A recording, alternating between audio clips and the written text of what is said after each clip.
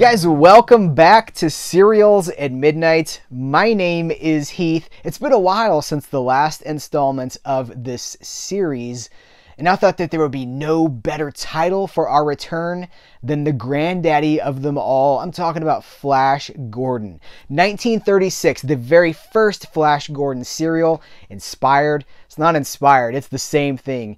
Taken from the source material of Alex Raymond's newspaper comic strip that had debuted in 1934.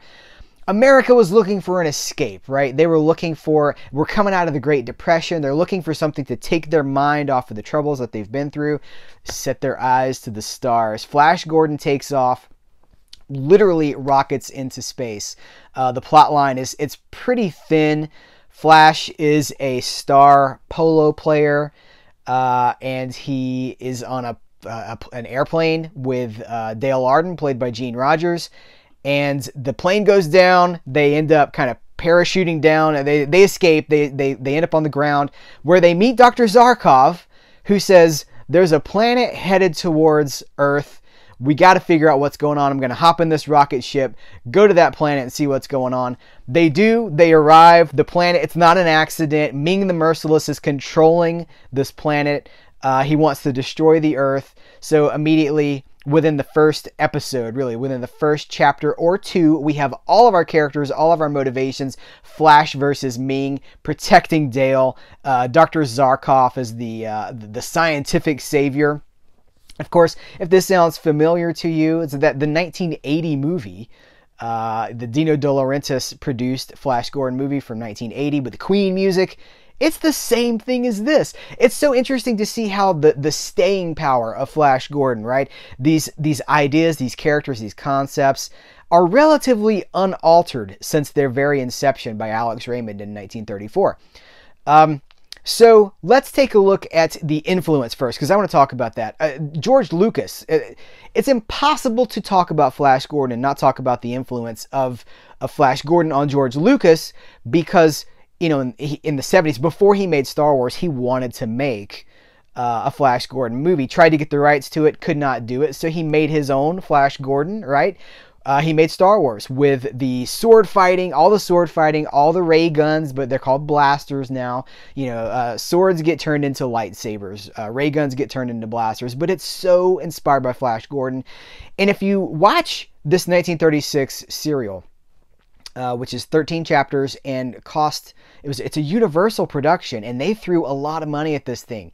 Over $1 million in 1936 goes into the making of this thing.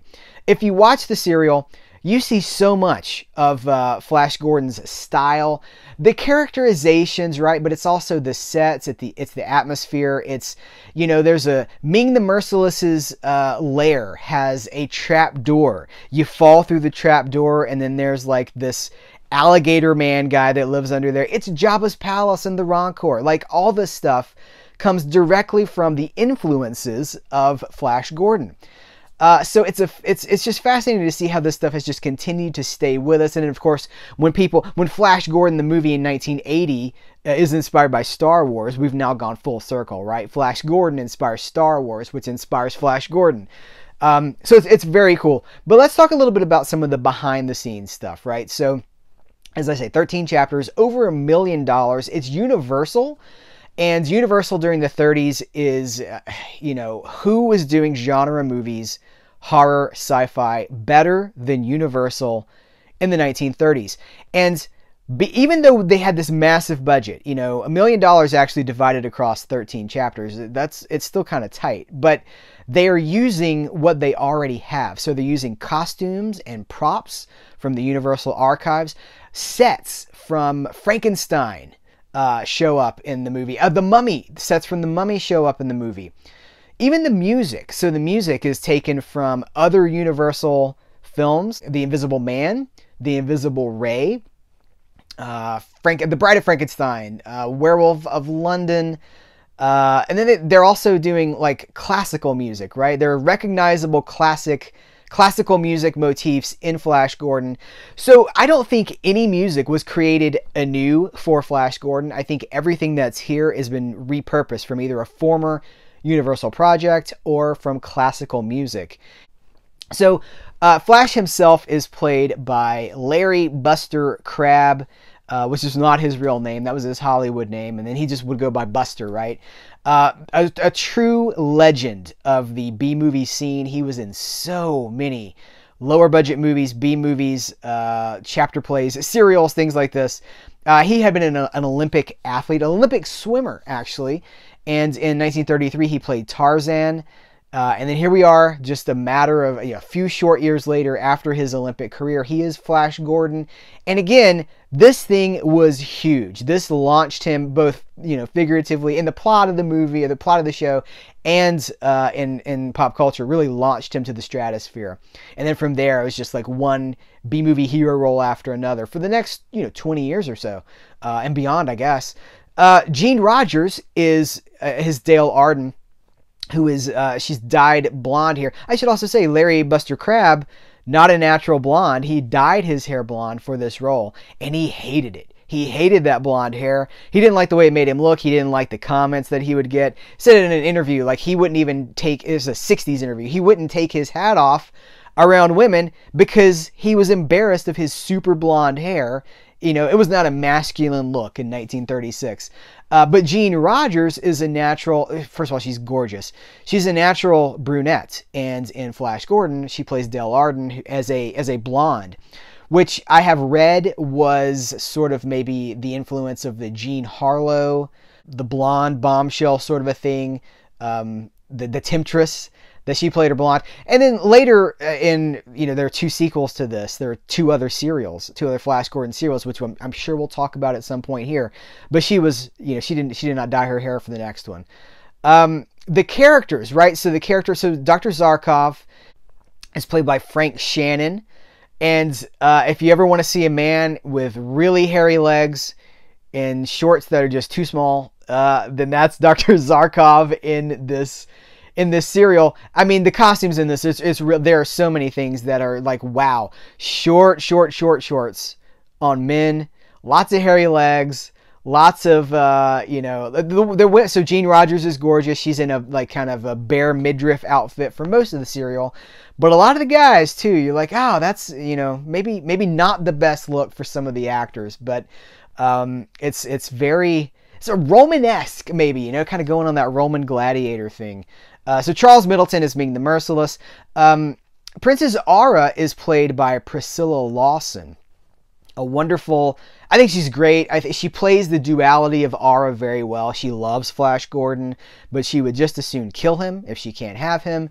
She knows that he wants to be with Dale, and that does not sit well. So she is, being the heir of Ming, she's willing to do whatever it takes to win, to have her Flash. There's a tragic story behind the scenes for Priscilla Lawson. As I understand it, she went into the military service during the war when World War II came calling, lost her leg, lost at least one leg, and then sort of died very quickly after that. A very sad story. But these movies live on, these serials, these movies live on, and she's always going to be Princess Aura. Prince Baron. We are introduced to Prince Baron, who's another, the rightful heir of Mongo. But there's unrest on Mongo. Prince Baron is sort of the rightful heir, the challenger to the throne. He is played by Richard Alexander, very nobly, very well. King Vultan. I really wanted to talk about King Vultan because he's played, he's the ruler of the Birdmen of Sky City.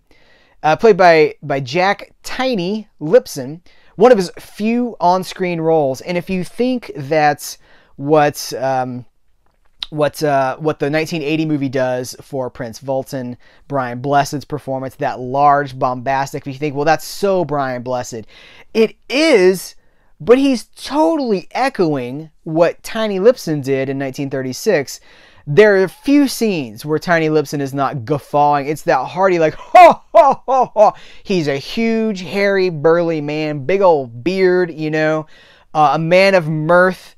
And he's a kind of a noble character, as he is maybe in the 1980 Flash Gordon movie as well. He's sort of a noble figure who sees the corruption of Ming, does not like to see people treated unfairly. It's a very interesting part, and it's just so interesting. Like for me, who is discovering some of these older things and connecting them to the present, like Brian Blessed gets so much praise and credit for his portrayal, but it's pretty much a Xerox copy of what Tiny Lipson was doing in 1936.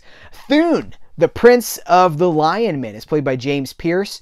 Now in the 20s, James Pierce was also a Tarzan. So Buster Crabbe was Tarzan in 1933, but in the 20s, the guy that plays Thune, King of the Lion Men, he's a prince, was also a Tarzan. So Tarzan going way back to the foundation of cinema.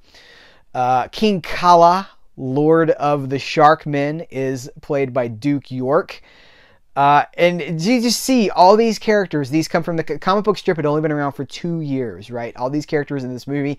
Everybody's there. Everybody has their motivations. We have this vast, huge world that has been set up. I will say that for 13 chapters, this movie, serials can occasionally, especially if you watch more than one in a row, sometimes they can drag because by nature they have to just be a little chunk of a story, right? They're not one continuing movie narrative, they're just one chunk of a story. So sometimes this does drag a little bit. You find themselves, there's a lot of business, right? Like, well, we got to go down to the undersea kingdom of the Sharkmen, then back up to Ming's palace, then to the kingdom in the sky, then back to Ming, then back to the sharks, then back, there's a lot of just back and forth and back and forth. Whereas the 1980 movie, of course, doesn't have to. It's so funny because the movie is like the first, 5 chapters of this serial. It's kind of been condensed, right? But so much of the movie is the groundwork for the movie is laid out before us in the 1936 Flash Gordon serial. You have to imagine the screenwriters went home. Then maybe they got a 16 millimeter print of the 36 serial. They go home, they just take notes, and they're like, I think we got our movie. The first 4 or 5 chapters, I think we got our movie. It's essentially the exact same thing. The exact same thing. Now, the special effects aren't as good. But remember, $1 million in 1936 was huge. And the special effects are actually fairly decent for what they are. We can laugh at them now. We got a lot of rocket ships that they're on strings, right? Visible strings and smoke and things like those smoking models and stuff. They shot a lot of stuff in Bronson Canyon, substituting for Mongo as the alien landscape. There are iguanas with like spikes and stuff glued onto their backs, as was the practice back then, right? But it's the special effects, right? They are doing the best they can with 1936 technology, and it is fairly good for what it is. Like you don't, I say sometimes don't go to things like this on your terms, expecting it to meet you where you're at. You have to go to 1936, right? A lot of times past, you have to go meet it on its own terms. But if you do, it's just so much fun. There's not much left to say about the first Flash Gordon serial. Again, 2 sequels would follow. Buck Rogers would follow. And of course, I'm not talking about the 70s Gil Gerard TV show. I'm talking about the serial Buck Rogers. All this stuff goes back to the 1930s. The ripples that we see in our society today originated from the stones that landed in the water in the 1930s. The original waves that created the ripples that go out. But if you want to catch up with Flash Gordon, you got a lot of different ways to do it. But as far as home media goes, I know a lot of us are home media enthusiasts. So Image Entertainment released a pretty spectacular Flash Gordon. It's sort of a box set. It's got like a trifold package, like a booklet's inside. It has the original, it has all 3 of the serials in there and a booklet as well. But it's out of print and it's kind of hard to find. It seemed for a while like VCI was going to be doing a Blu-ray restoration for it. It really does need a restoration. These elements are not in great shape at this point. We're talking about probably what I watched. I have that Image box set. Probably sourced from 16 millimeter footage. Lots of, visible splices, some audio dropouts. That's kind of part of the fun, to be honest with you. When you watch something like this, something like you do want it to be clean, you do want it to be preserved, right? You don't want this stuff to die. But Part of the fun sometimes is watching it in these kind of battered prints because it does take you back in time. It has a living history in those frames. So 1936, Flash Gordon, an absolutely incomparable influence on every science fiction project that came after it, from comics to novels to other serials to movies like Star Wars, and then the 1980 Dino De Laurentiis production of Flash Gordon, and then the echoes all the way through society now. There's still, there was a sci-fi series for Flash Gordon not that long ago. The character is not going anywhere. He is here to stay, but it all started on the screen in 1936, and it holds up like gangbusters. So guys, that's going to wrap up this installment of Serials at Midnight. Where should we go from here? We've covered a Rocket Man, we've covered Superman, and now we've covered Flash Gordon. Where do we go from here? The Shadow, Batman? There's so many different directions. Maybe we go to the jungle. I think perhaps the jungle should be our next destination for this expedition. Guys, thanks for watching. I appreciate you so very much. Take care. Until next time, here's where to go and what to do.